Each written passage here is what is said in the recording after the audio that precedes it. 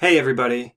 If you're fancy and just a little bit particular, you don't like default views, default apps, or default settings, then this video is for you. As you know, I've taken a deep dive into the Obsidian note-taking software. The ability to generate knowledge graphs from your ideas is going to massively accelerate your idea generating processes.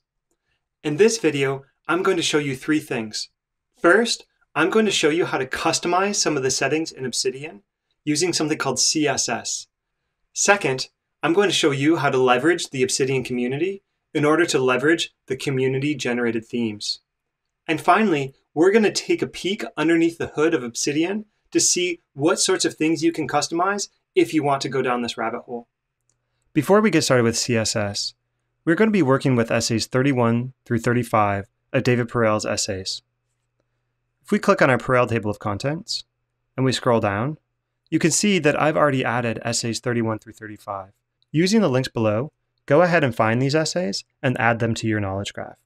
Look for things that don't make sense is an essay about trying to identify things that don't make sense to you, having curiosity about them, and then exploring them further. Cribs, my writing feedback formula, is a formula that David uses to give very specific feedback for writing. The but and therefore rule is an example of how David thinks about adding some tension and adding some conflict to his writing in order to engage readers. The RAYMOND rule is an example of how David thinks about keeping the story moving forward and using small sub-stories, mini stories within his overall arc and narrative in order to engage the reader.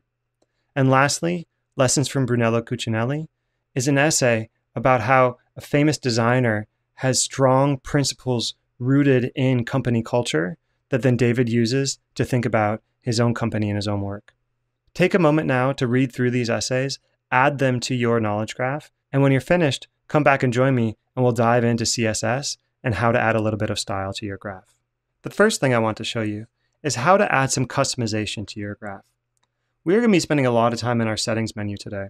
If we open up our settings and we come down to appearance, we can see a couple of options here. The first one we're going to explore is CSS Snippets. Early versions of Obsidian had a file called obsidian.css that lived in the Vault folder. That's right here. But you can see that this is a legacy setting. Please consider moving your custom CSS file to the snippet folder below. This is a nice enhancement because previously we had to overwrite the CSS file.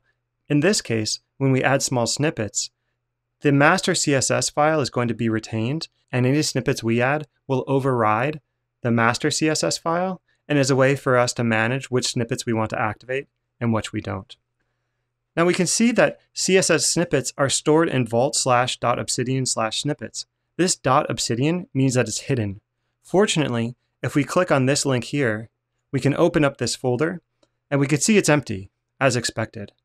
So what we want to do now is we need to add a small file, a small snippet of code to this folder in order to activate the snippet and show you how it works. As a special example, I'm going to go to the Obsidian forum and get a small snippet of code to show you how this works. So let's navigate over to the forum. And this is a post, in fact, it's a meta post of aggregation of common CSS hacks within Obsidian. I'll put the link to the Obsidian forum in the description below. I'll also add this code snippet in order to make it easier for you. So here's a code snippet, but let's just scroll up a little bit. And the question that a user asked on the forum, can anyone tell me if it's possible to change how tags look? I'd like to highlight certain important tags, for example, complete as green, in progress as yellow, etc. And one user answered, this worked for me. So let's look at this code snippet for a moment. .tag is going to be the CSS attribute that we're going to change. href is going to say that the part of the tag that we're going to be looking for is something that matches important. So if it's important, then what we're going to do is we're going to follow these instructions in the curly brackets, and our instructions say color equals red. So we're going to take this snippet, we're going to copy it, and we're going to then navigate over to a simple text file.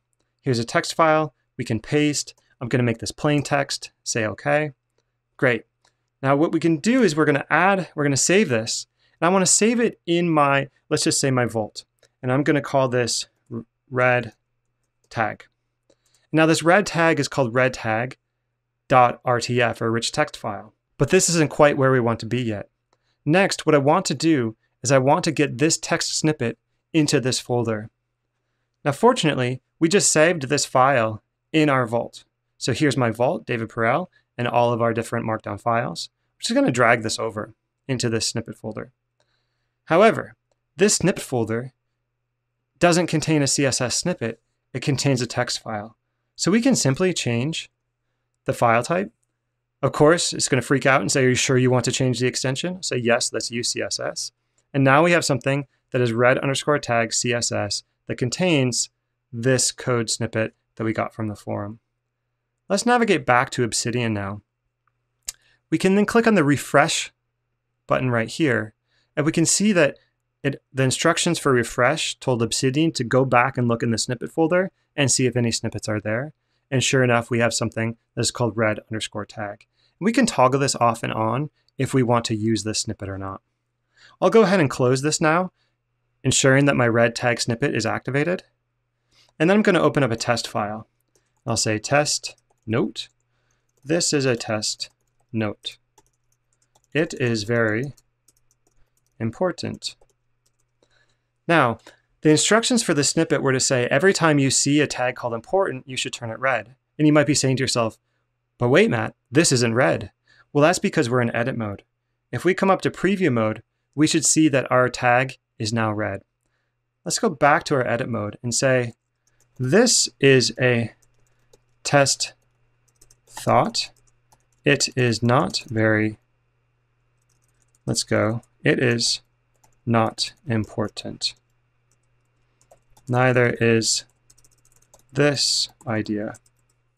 Now, when we come back to our preview mode, as you expect, this is our new red important note that has our important tag. And these are just our regular tags with our regular ideas. So what we've done now is we've overridden the system, and we say when we have a tag that is called important, we can change the note. And you can do this for all sorts of things. I would encourage you to go and look at this Obsidian forum thread where we can say, well, perhaps we want our tags to be pills in this sort of pill format. We can copy and paste this snippet. We can go down, we can see that there's several other, perhaps we want line focusing, or we can look through all of the different options here. So this is just one way to personalize your knowledge graph to make it just for you. Whoa, whoa, whoa. I know what you're thinking. This is freaking complicated. How do you expect me to take each one of these individual CSS snippets and apply them to my vision of the perfect theme?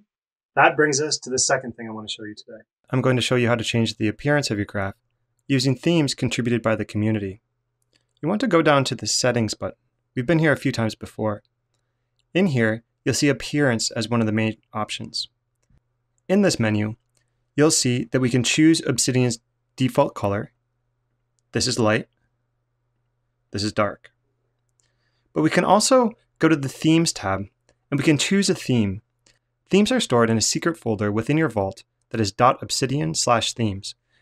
We don't have any yet, so what I'm going to do is I'm going to encourage you to go to Browse, and this will then open up some of the community themes. From here, you can browse the themes generated by the community and find one that looks nice to you. As we scroll down, we might try, how about this one? Ars Magna. We can click preview, but in this case, preview doesn't help us so much because we're still looking at the themes.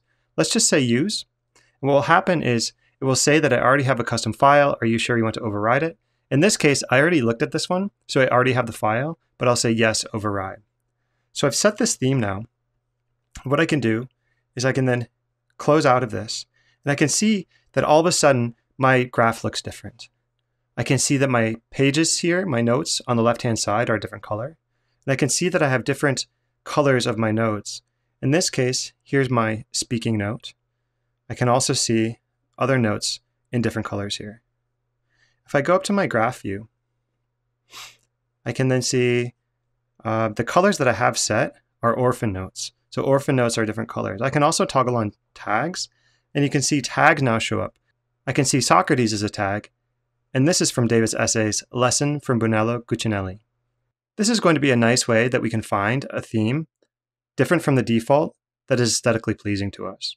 Okay, so these community themes, they're nice and all, but it doesn't quite change that specific aspect that I want to change because, as you know, I'm a little bit fancy. So how do we do that? What are the things that I can get control over? Well, that brings us to the third thing I want to show you today. You're feeling quite confident now. I've given you the ability to make specific changes, to make sweeping changes, and you might be curious, what types of changes can I make now to my graph? In order to answer this question, we can take a peek under the hood of Obsidian. To do this, on a Mac, we're going to hold down Option, Command, I. This opens up a brand new menu. You haven't seen this before. This is the developer console within Obsidian. We have several different tabs here at the top, and I want you to go to the Sources tab and find app.css. App.css is the CSS file for the Obsidian software. If we scroll down, we can see the choices the developers have used for some of these visuals. For example, if we look at theme dark, all of the information in the CSS file for the default dark theme is here. Scroll down a little farther, and you can see that theme light has all of these defaults. And you might recognize a couple of things that look familiar. The purple color code here, the white background, and so on. If we keep going down, we can continue inspecting the CSS file. And I'm showing you this because this is an opportunity to be inspired, to know what sorts of things you can change. For example, if you want to change a button color, if you want to change what happens when you hover over something, if you want to change an icon, if you want to change really anything within the look and feel of the app, the types of things that you can change are in the CSS file. And the instructions and the way that you would go about doing that would be the CSS snippets that I showed you earlier in this video. So really, I'm not going to dive into how to change any of these features. Changing some of these is going to lead you down a deep rabbit hole of CSS. If this is interesting to you, there are plenty of resources on the internet that can show you how to learn CSS. My goal here is really to give you some of the early tools in order to change some of the specific features and colors and visual appearance of your graph, to leverage the Obsidian community to apply some of these themes to your graph, and then to know what features of the app can be changed. All right, this was a pretty technical video. I want to thank you if you've made it this far. If you like what you see, give us a thumbs up. We've got a few more videos in the series where we're going to be experimenting with some new ideas. If you want to be alerted when these videos are posted, go ahead, hit the subscribe button below. Otherwise, we'll see you next time.